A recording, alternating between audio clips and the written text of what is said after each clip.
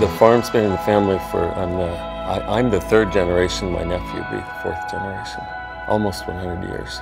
And on our farm we have about 2 miles of the upper tributary of the Council Creek drainage area, and we've planted all native species, trees and shrubs to help cool the water, filter the water, provide cover for wildlife, pollinators, insects, bees, birds.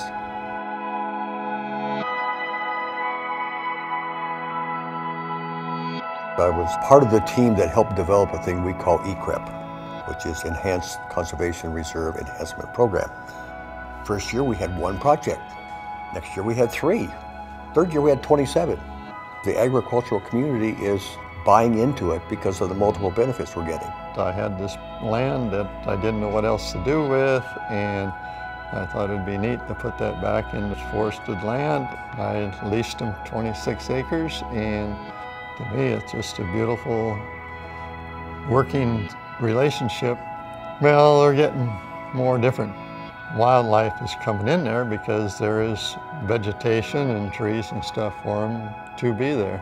We're getting cleaner water, we're getting cooler water, we're stopping erosion, we're filtering chemicals, fertilizer, we're getting better watersheds, we're getting better wildlife protection. We all recognize we have got to protect these natural resources, or we're going to lose.